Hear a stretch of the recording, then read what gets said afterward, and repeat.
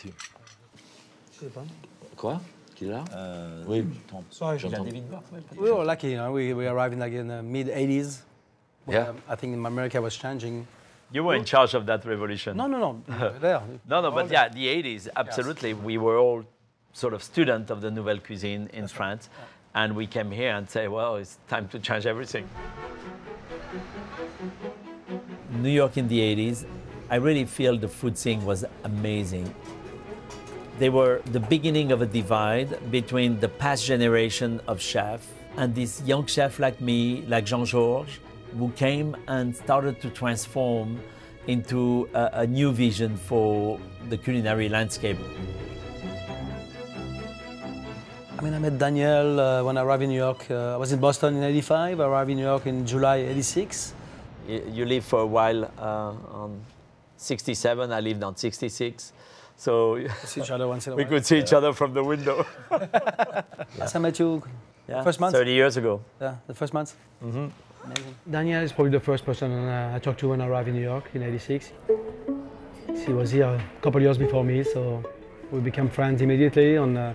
He gave me some tips where to buy things, how to go around New York. I'm a country boy in the end. I was scared to take the subway. I was scared of, it's a big city. The next day I went to Chinatown. I was like, this is my town. I feel like in Hong Kong. I was like 7 years in France, 5 years in Asia. The whole combination I thought it was perfect for the moment.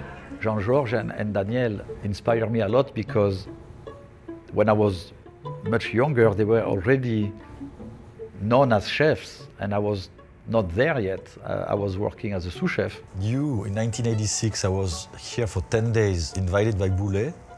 That's right. And then when I was in 1989 at Jean-Louis at the Watergate, 30 years, yeah. You came for dinner. That's right. All my life, I wanted to be the chef of a beautiful restaurant with a lot of cooks in the kitchen, doing amazing food and having great service, creating an experience that is very special to the client. And the dream came true. 91, I am in New York. It's June 10, 7:40 a.m. I'm walking the door of Le Bernardin. I look at my watch, and I know I'm going to spend my life here. And then, Jacques, when I came to Le Cirque, you were working with Daniel. In 1986, I was starting here at Le Cirque. I needed an amazing pastry chef. And I found Jacques Torres, who was in Atlanta at the Ritz-Carlton. Alain Ducasse came and I said, Alain, I need a pastry chef, but I need to find a French guy here, maybe in America. And Alain Ducasse said, get out of Atlanta and come to New York to work for Daniel. It's true. Yeah. Oh, wow. Because you know each other from Nice. I remember when I arrived, I was maybe a little bit too classic and having a discussion with you, Daniel. Yeah. And you tell me, say, be very playful, just play with I know, Jacques, you were always... And then that was the beginning of the desserts, a little bit crazy dessert that I was doing. So basically, 30 years of friendship. I think Daniel is a papa. Daniel is high energy. He's the godfather of the new French cuisine in New York. You know when he's in the kitchen, even if you don't see him, you can feel that energy in the air. I would call him the Tasmanian devil. And you never change. I mean, I'm always so impressed with you that you have a level of energy that is I pass the energy to my son, so. But you're the life of the party. About the high energy, I think about it. At 10 o'clock, I start to look at my watch. I'm like, oh my God, this time. Eric, is a monk in the kitchen. Eric is Mr. Zen. Very spiritual. I think that Eric is the king of fish. His food is very pristine, clean. He's a minimalist in his cooking. I think it goes well with his character. Eric is the youngster, the last one who came on board our club. Jean-Georges is JG. He's very Asian in his influence. He go in a lot of places and he succeeds and he come back and he keeps succeeding. I mean, it's unbelievable. When I think of Jean-Georges, I always think of fresh ingredients cooked very quickly. Jean-Georges is the magician of putting all those cultures together. So Jacques, I will call him Willy Wonka. He's a chocolate master, great pastry chef. We call him the sweet man. He's a wizard. Jacques always thinks very playfully. All chocolates, all the time. everywhere. Tell us about this moment. This was here, Daniel. This was almost like close to where we are now. I started at Le Bernardin in 91. It has to be 92. after 91 or 92. Okay. Eric was so young. Oh my God. But you were already like super famous, the three of you. Yeah. And I was the young kid in the block. Jean-Georges influenced me to create dishes that are very straightforward with very pure flavors, very light. When he was the chef at Lafayette, he was doing a lot of juice with vegetables, and they were replacing those heavy sauce. My technique was French, but then my secret weapon were Asian flavor. I was using French foie gras with ginger mango. I was using lemongrass in some soups. I'm talking about 1986, so I mean, blending it was revolutionary for me, but as well was for the customer as well. So my food was very well received. And I think as well the openness of the people's mind in New York was, easier for us too. They were Totally. totally open to try new things. What kept us here is because we could do what we really wanted to do. Yeah. So. Big apple. It's a big apple. It's the big apple, yeah. And we all bite on it. I think my first food memory was really my smell. My bedroom was right above the kitchen. I could smell, if it's a roast chicken, it was asparagus cooking or some sauerkraut going on. I was born and raised on the farm, and to me the kitchen was the most interesting part of the entire farm. Basil for me, it's something that brings me back to the streets with grandma. The smell was so fragrant and so vivid.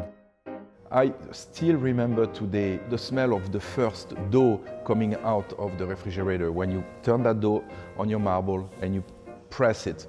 This is a smell that I associate with early morning. I love this type of smell still today. Me at home was always a one-pot meal most of the time, A roast or a sauerkraut, a stew, whatever it is, Couple salads, but always family style. When I grew up, we're still 3 generations on the same roof. The grandparents were there, the parents, the kids, 18 people, 20 people for dinner, so it was like a mini restaurant at home. We used to do a stew, potato, leeks, and lamb, but when you raise the chicken and when you roast that chicken in your home with all the vegetables you grow in your garden, it takes an unforgettable dimension.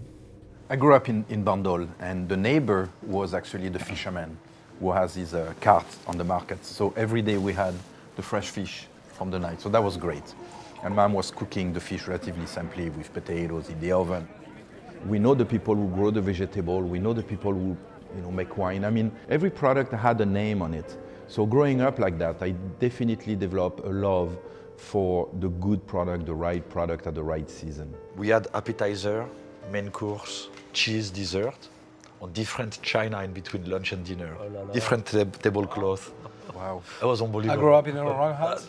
Yeah, no. And I thought every kid was eating like that, So at a very young age, I had that kind of passion for the what we call in French l'art de la table, which is sitting down at the table and having a meal in a proper china with nice silverwares and so on. I really had to decide at 15 years old that I would go to the kitchen, or to a culinary school at least. In France, it's when you have to choose if you're going to still go to high school and college or go to a vocational school. I was not the best student. Actually, I want to be a chef. I want to be a savory chef. That was a good pastry shop. So I was 15 when I walked in and asked the owner if I'm able to try. He said, look, if you come every Saturday, every Sunday and you like it, I might take you as an apprentice. So for 1 year, I did that and I completely love it. I fall in love with all that stickiness, the butter, the sugar, something about it that I just fall in love. And I decide that that's what I'm going to do for the rest of my life. My father took over the business from his father.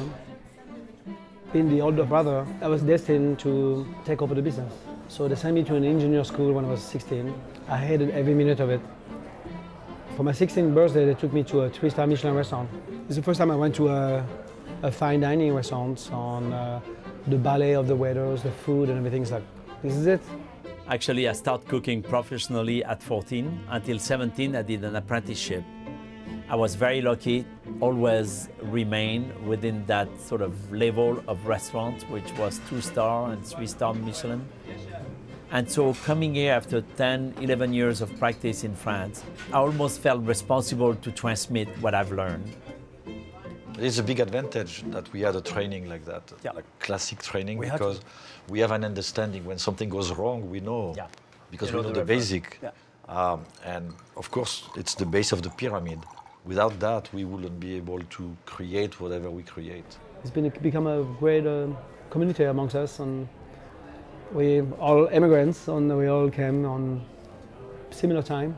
I mean, I took a lot of risks as an immigrant, because I say, you take a little more risk, I think, when it's not your own, where you were born. Naively, I thought I could come here without speaking English. And therefore, I spoke only French. and I was lost. Coming to America, we weren't immigrating because we needed to run away from our country.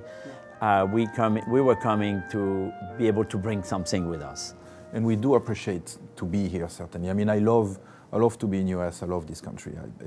I might teach and I might bring something, but I also love to be here. This is a place where I really love to be. Yeah. For me, I think the biggest challenge was adjusting myself to lunch service. 1 hour for lunch.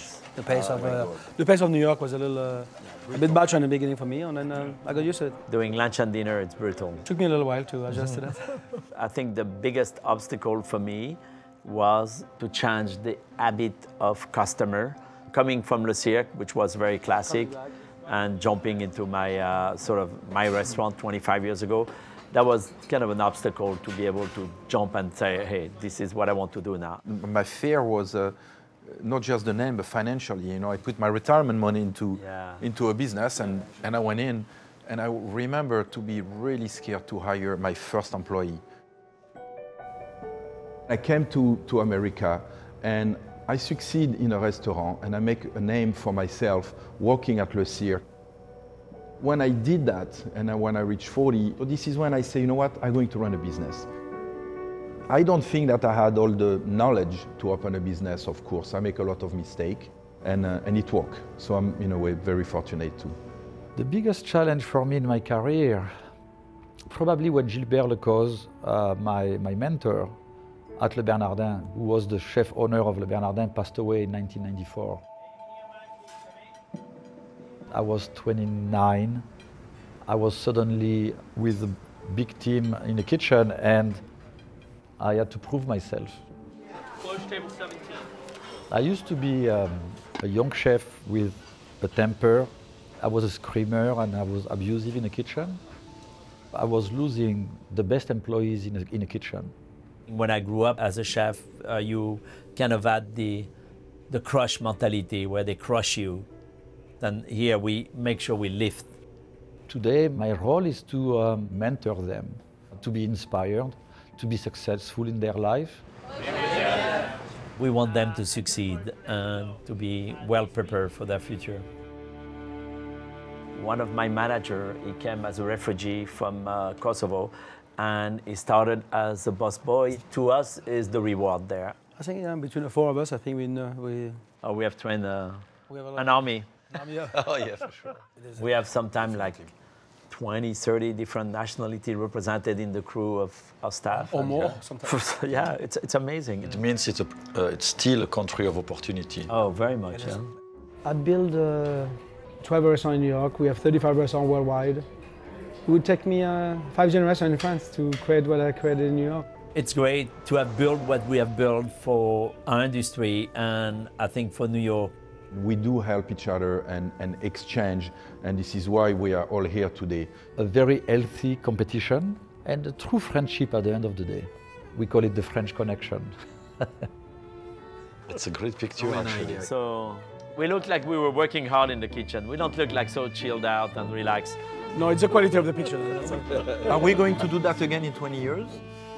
Yeah, well, maybe, hopefully.